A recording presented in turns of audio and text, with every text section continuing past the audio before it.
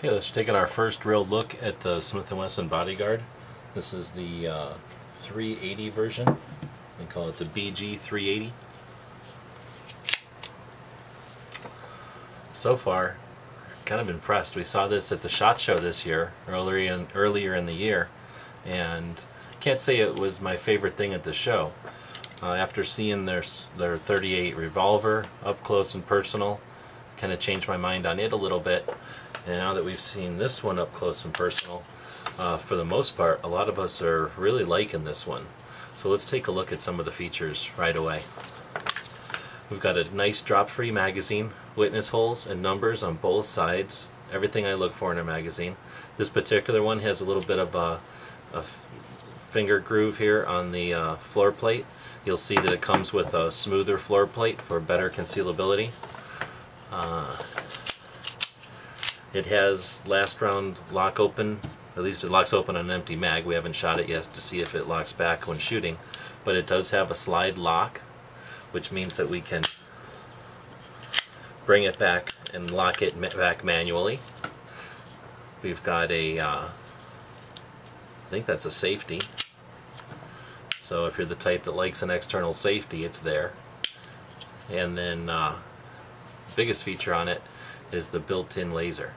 So we've got a laser, and then we've got pulsing laser, and then it's off. And the switches are on both sides, so fully ambidextrous. It's just built into the front here. So unlike a lot of them, you don't have something filling up your trigger guard and then giving you a button, or clamping onto your trigger guard and giving you a button. No rails, but it's right there. At least for me, it's real easy to hit with my finger. Or the way I shoot, I can easily bring my thumb up as well and activate it. So far, it's taken a little getting used to. The little rubber buttons are a little easier to hit on the right side than it is on the left side, but it's nice that they give you the ambidextrous feature. Kind of alluded to the sights here before, but look at those sights. I really like them. For one, they're dovetails, so they could potentially be replaced if these catch on and manufacturers start to build sights for them. We'll be able to switch them out, but even if they don't, pretty aggressive high-profile sights for a little 380, which means that you can still shoot it without using your sights too much, maybe just using the laser as a sighting reference. But if you do want to take a longer range shot, you do have that ability. Pretty nice sight picture, actually. Some other features on it are inside, so let's open it up. You know that it's empty. We've got this takedown here, which sort of pops down and then comes out. Bring it forward, you don't have to pull the trigger. It's got full frame rails, so this entire section, the frame rides along this entire section, all the way from front to back. Very substantial. Really impressed with it. Its frame just seems thicker. If we look at the dimension between the magazine and the wall, you can see that there's just a lot of polymer here. I would say it's almost as thick there as it is on its trigger guard, if not thicker. Just really substantial in the hand. No flex or wobble or anything. I really like it so far.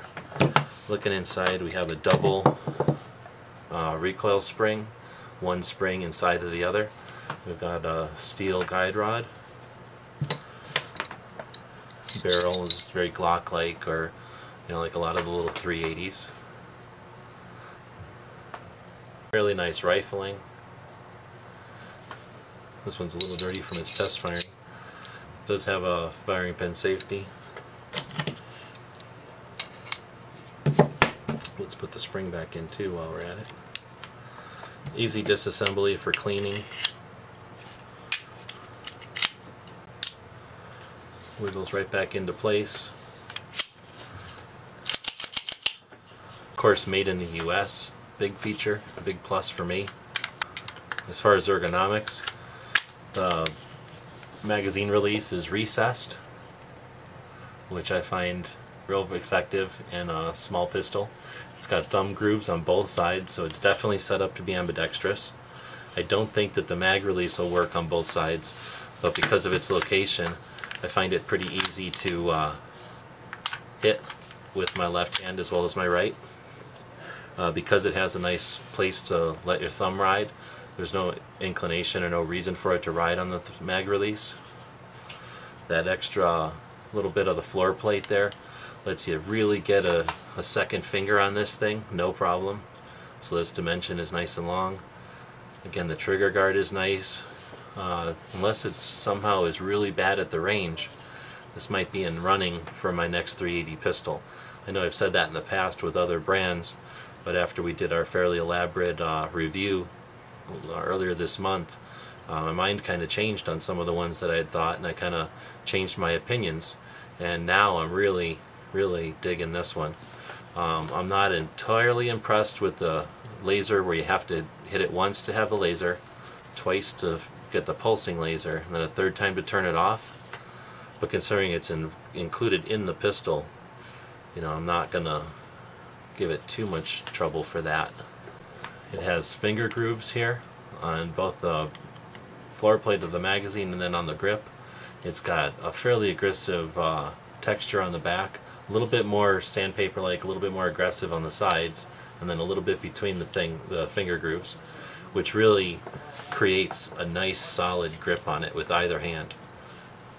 So ergonomics, 8 out of 10, maybe more in my book. Got a little beaver tail there. Seems a little high for a bore axis, but with all these features, lock back, decent sights, good mag release, solid construction, for those reasons, what seems to be a perceived high bore axis is probably not going to bother me. Taking a look at the box the Bodyguard comes in, the BG380 comes in the same box that their revolver comes in. It also comes in the soft case, lock, spent case. Something else that it's got that's kind of cool is the extra floor plate. So if for some reason you thought that this floor plate was just extending out too much, you've got this really smooth one you can replace it with, and it would reduce its profile quite a bit.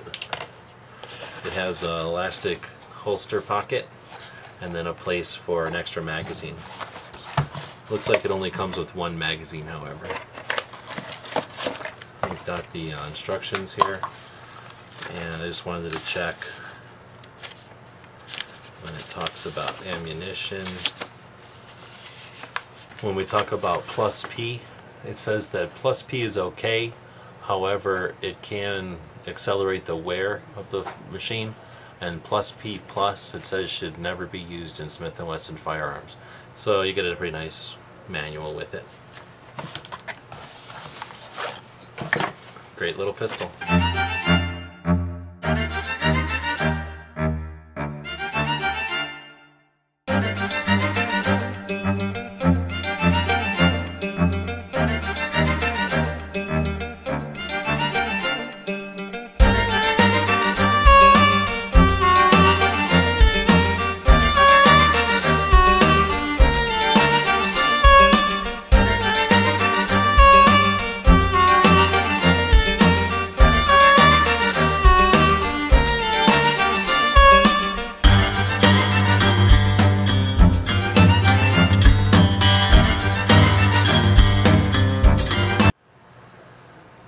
Really nice pistol so far. So it's the Smith & Wesson Bodyguard, the BG380.